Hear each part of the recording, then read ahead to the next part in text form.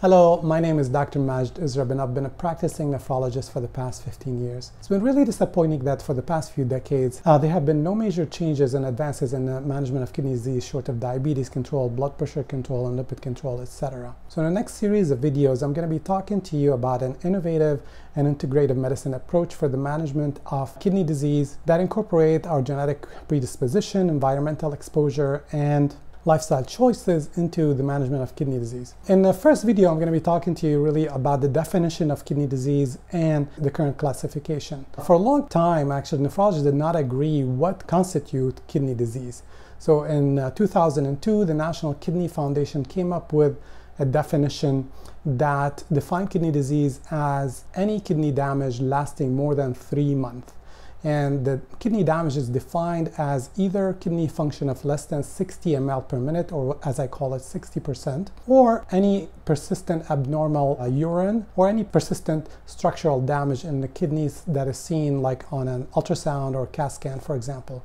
So you can have normal kidney function, but persistent changes in the urine or structurally, and you can still have chronic kidney disease. We measure kidney function by measuring the level of waste product in the blood. And one of the most famous waste product that's commonly used is called creatinine.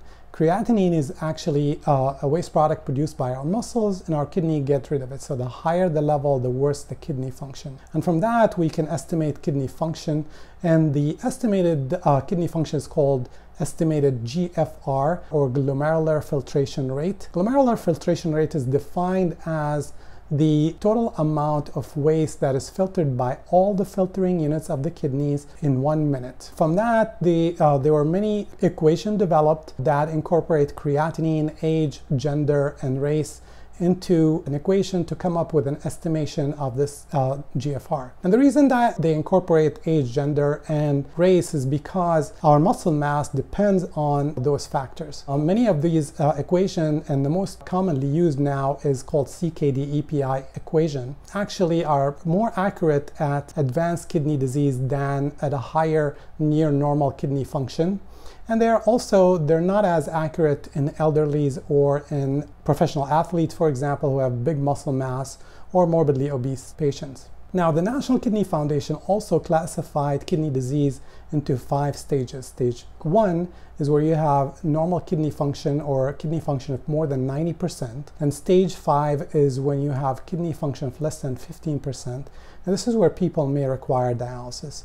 And our goal here is to come up with innovative approach to prevent the progression of kidney disease toward the need of dialysis. Period. That's really our whole goal. Now, in 2012, the National Kidney Foundation, in collaboration with other international societies, they came up with an update on their classification, and they split stage 3 into stage 3A when the kidney function is above 45, and stage 3B when the kidney function is below 45.